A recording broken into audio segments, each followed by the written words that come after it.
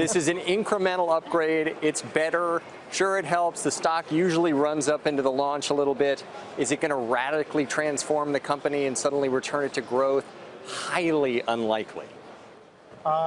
Angelo, are you that skeptical, I guess is the right word? I mean, we're a bit skeptical, but I will say this, I think what we've seen thus far, the initial indications are, we got good momentum for the iPhone 7. I don't think it lasts kind of throughout the cycle, especially as you kind of inch towards that iPhone 8 cycle next year.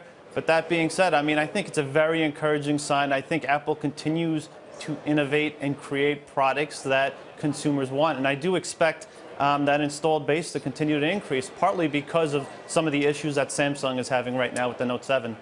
And it is hard to overstate how horrible that is for Samsung. It's unbelievable. They finally come out with a phone that everybody loves from a design perspective. They think it's great. Then they start exploding. I was on an airplane earlier this week. Yeah. Oh. They are specifically saying no Samsung phones on this airplane. It's just a disaster. And it happens right as Apple's launching a great product, iPhone 7.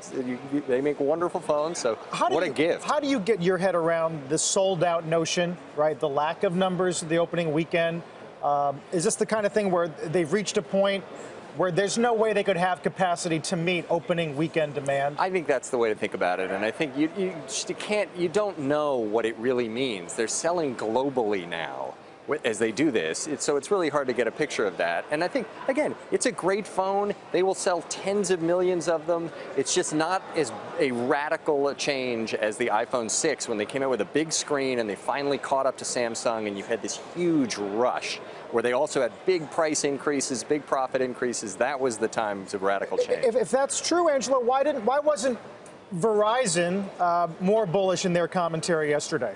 Yeah, I think that's interesting. I think, when we kind of take, the four carriers together in its totality, I think overall it's a good indication for Apple. However, when we look, I think, at what's going on within the carrier space, I do expect that the value carriers continue to take market share here. AT&T appears to be doing okay. However, I think when you look at, especially T-Mobile and Sprint, it appears they're offering something that the other two big carriers aren't, and that is leasing programs. And I think ahead of a potential super cycle next year, I would expect that there are going to be some consumers that migrate towards the leasing option. I think this year more so than any year, that would be a great option for consumers. So I think that's part of the reason.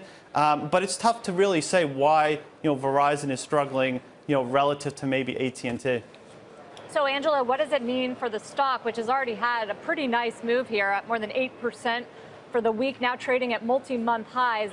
I mean, this is a breakout. So how much more readjustment does there have to be based on the recalibration of expectations around iPhone 7 and 7 Plus demand?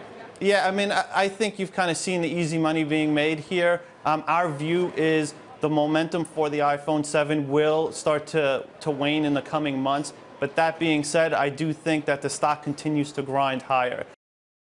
Hey CNBC fans, thanks for checking out our YouTube channel. Here you're going to find videos packed with all of the information that you need to be smarter about your finances. You can subscribe by clicking right here and click on all the videos around me or the I right here to watch the latest from CNBC. Thanks for watching.